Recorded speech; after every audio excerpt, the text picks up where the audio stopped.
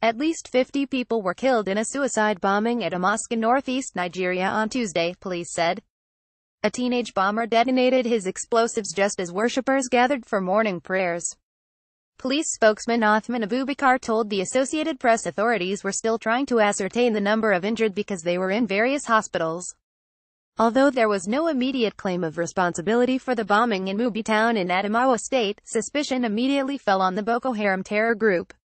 The Islamist extremists based in neighboring Borno state has been blamed for scores of similar attacks over the years, and has increasingly sent out bombers who are teenagers and young women, many of whom have been abducted. Boko Haram forces 3 million kids out of school in northern Nigeria. Abubakar Sewell, who lives near the mosque, told Sky News he was present during the rescue operation and that 40 people died on the spot while several others were taken to a hospital with severe and life-threatening injuries.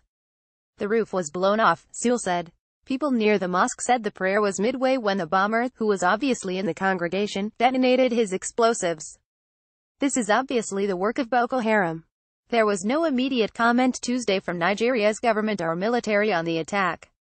Nigerian GOVT says Boko Haram contained President Fine while Nigeria's military in recent months has flushed Boko Haram from its forest stronghold. President Muhammadu Buhari's claim late last year the extremist group had been crushed has proven premature.